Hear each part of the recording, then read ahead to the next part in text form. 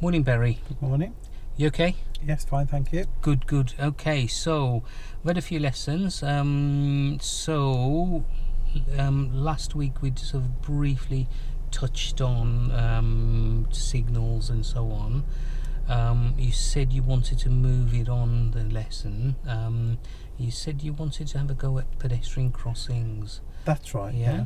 Okay, so during the lesson we've come across a couple, but you said you were unsure. What was it? Right. What was it you were unsure of? I think just because I know there's various types of crossings, and just making sure I know, when do I need to stop, and Okay. where's the point where you can carry on or where Okay. you need to stop. Okay, good. I can go into that. That's no problem. Okay, so just thinking back to the mirrors and signals, what routine did that form part of? So that's that mirror signal manoeuvre. Excellent. So we'll use that on Yeah. today's lesson. Okay. So in terms of your knowledge with the crossings, pedestrian crossings, thinking about the scaling we've been doing, at the end of the lesson you said you scaled yourself on the knowledge for pedestrian crossings quite low. You said about a 2 or a 3, didn't you? Yeah, just because don't really know the proper procedures and Okay. all the different types. Okay. And where do you want that 2 or 3 to be later on today? Well, probably wants to be like 5, 6 or 7, as high as Excellent. possible. Okay. So if we give you the knowledge and the practice, do you think you'll achieve that? I think so, yeah, if I can practice a few. Okay. So do you want me to go through the explanations for it before we practice, or I how think do you so, want- yeah, just so I can get it Okay. in my mind before trying them out. All right, great, excellent. Okay, we can certainly do that. That's no Good. problem. So with pedestrian crossings, then you've come across the main type, the zebra crossing. Now, who has priority there? Then if you're driving up to a crossing, do you know who's going to have priority? I suppose it is the priority more for the pedestrian. It is if they step on the crossing. Yeah. Yeah. If they're waiting on the side, then you should, as a courtesy, aim to slow down and stop. Yeah? But if once they step on the crossing, then they have priority. Yeah. Right. Okay. So we've got to first of all recognise it, because the anticipation that one's coming up Yeah. crossing, yeah, we can then plan for it. Yeah. So spotting is quite important. How would you spot a zebra crossing? Well, it's usually got all the stripes on the road, Excellent, the stripes. Yeah. and then you've got those 2 flashing lights on the top. Beacons, excellent, Yeah, as I've in this seen those. diagram. Great. Possibly a sign, yeah, such as that one there, but Okay. not always. Yeah. So really, once you've spotted it, you need to react to the situation. Yeah. Right. So thinking about your routine, what's the first thing you're going to do?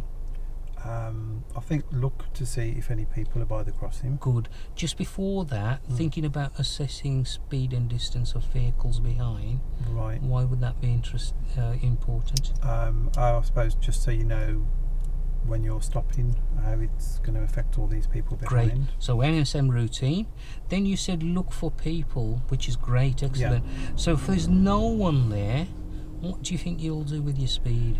I think if there's no one there, you can carry on. Yeah, so you can just make sure that no one else is stepping out or running towards it. Yeah. But you can probably hold your speed there. But if someone's, like this diagram, someone's approaching it, a pedestrian approaching it, or someone's waiting, then what will you do with your speed? So probably slow down. Slow, yeah. So the speed you slow down really will depend upon the circumstance at the time, but approach at a speed so that you can safely stop. Yeah. Yeah, once you get there. Yeah. So you need to stop behind the lines and then secure your cars, Okay. so that pedestrians are safely Right. crossing in front. This diagram here, you've got 2 crossings. You've got a central island. Yeah. So this is classed as 2 crossings. So if someone's crossing on the right, you can proceed. Okay. Yeah. Does that make sense? Yeah. So you have to treat it like two separate crossings. Yeah. Okay. So that's a zebra crossing. You've got your zigzag lines, which you also get at other crossings. Now, have you come across the other crossings? There's the light controlled. Yeah. I think Pelicans. on those I've just really done them as a pedestrian. Yeah, good. So you got the light control, you got the Pelican Crossing, or you've got the Puffin Crossing. There are others, Toucan Crossing, Pegasus Crossings as well. I'm not going to go through all of them today because we need time to practice the on the move stuff. So so with the crossings, with the Pelican Crossing, have you seen it flash the amber? I think I have, yeah. When I've been waiting, I've seen the flashing light. But that's for the drivers, isn't it? On the traffic lights, the flashing amber. What does that mean to the drivers, do you know? Is it still telling them they've got to stop? Okay, so if there's no one crossing, then they can proceed. If someone's actually on the crossing, they've still got to wait. Right. Okay. Red, what's that going to mean? So that's when they have to stop. You have to stop, yeah. Okay, green, obviously you have to assess, yeah? So again, the first thing you do is spot the crossing, maybe a sign, look at the lights, zigzag lines, etc. Once you've spotted it, what routine are you going to use? The MSM. Great, routine. Excellent. Scan both sides, look at the colour of the light. That dictates whether you stop or proceed, yeah? Yep. So again, your speed is subject to what's going on at the crossing in terms of pedestrian activity, but also the colour of the light, and that dictates your speed. Again, a speed should be such that you can stop safely when you get there, yeah?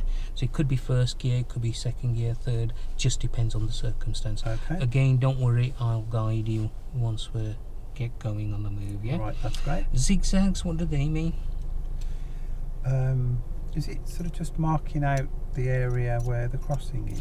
It does, but also it means you're not allowed to park there or overtake. Okay, I didn't know that one. Yeah, so if you imagine that the vehicle was parked on the zigzags, what does that do to your view as you approach?